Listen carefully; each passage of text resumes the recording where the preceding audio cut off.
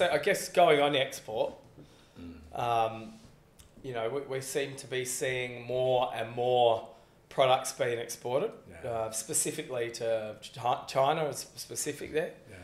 Do you see this as a problem moving forward when the farms are now not owned, or, you know, not all of them, but some of them are now not owned by Australians, and they're using that to export, giving a small amount of product into the country, but taking a lot of the product overseas? Do you see this as a problem moving forward? Yes, I do, because I exported to Hong Kong for the last 20 or so years.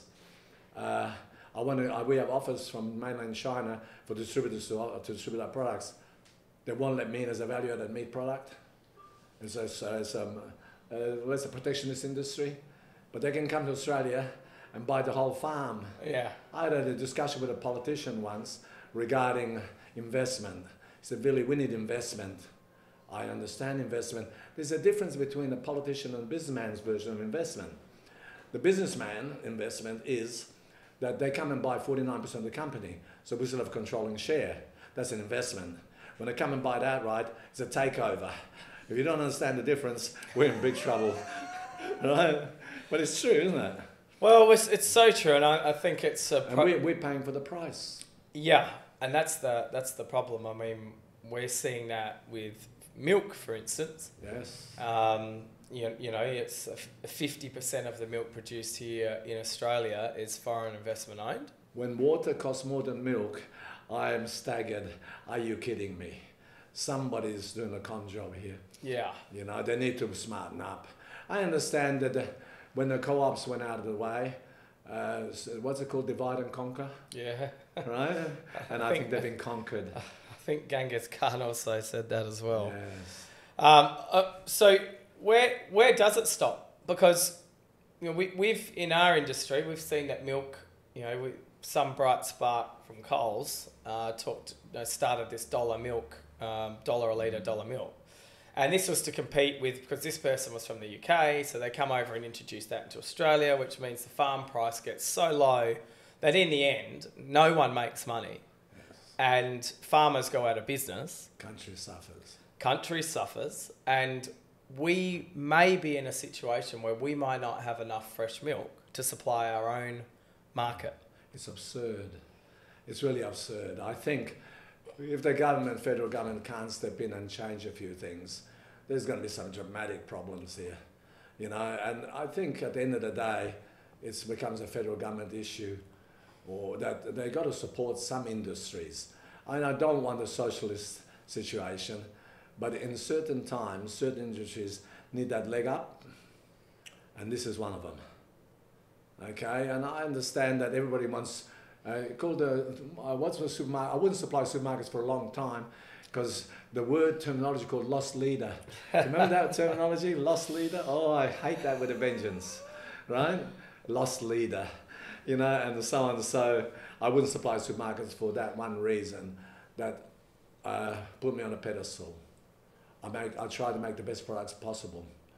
Okay, so if anybody wants to make the generic or something that's not in the marketplace, 80% people got taste buds, 20% people haven't got any. I'll take the 80 any day. Okay, you can have the 20. Okay. I think I'll take 100% of them, but but you can't get it all. I'm gone grey, not bald yet.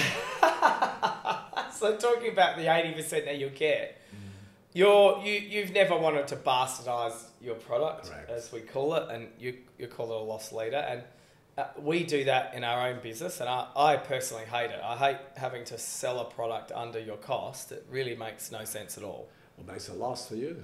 Yeah, correct. I won't fund it. Yeah, correct. And then when we fund it ourselves, it's a definite loss, and we understand that. And I think those days of that deep cut, I think they have gone, because you don't get the impact you get anymore. Like when you do go super cheap in a catalogue, you don't. In the old days, you get a 20% increase, and now you just don't get it. So the consumers are more in tuned for that everyday low price, or that price drop, where it's a great price, but it's not under cost, and it's not too expensive. It's like right in the middle, and the consumers are becoming more attuned for that, and they want that all year round. Yeah, consumers got to understand, there's a cost. Business works on margins, right? If you can't get your margin, your employment has just gone down. The 300 people I employ depend on us being astute enough in management here to make sure that they got a job. They got a mortgage, they got kids to bring up, they got to pay for schools. So I feel that it's an almost, when you get to a stage like I am, that I would say that you've got to make sure that these people can do what they want in their life and be happy with their things. Now there's different levels of success, you know, and so on. But some people here put in more than others, and others work just a normal pace. I've got eyes. I understand your remuneration, right? And so on. So people look after me, get looked after as well. And in general, the long-term relationship with my employees, I work on the floor with them. There's nothing too small or too big for me to do, you know, and there's nothing belittling anybody. I think a lot of people want to sit up in the office and run and manage my industry from an office. Big mistake. They'll tell you what you want to hear.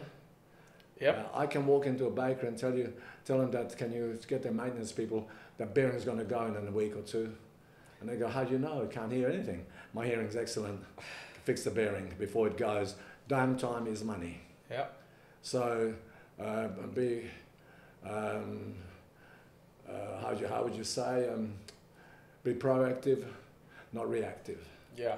Well, right? And it helps, because when you've got 30 people in one little area and not doing anything, waiting for maintenance to fix it, it costs me money. Yep. And of course, the lack of production makes lack of profit, so the business is not as viable as should be. You know, there are some highs and lows in business, but every 12 to 14 years, the ugly head pops up its head and the profits aren't as good.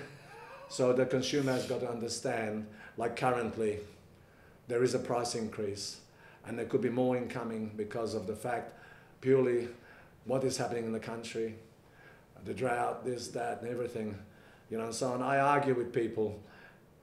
My wife and I drive throughout all of Australia.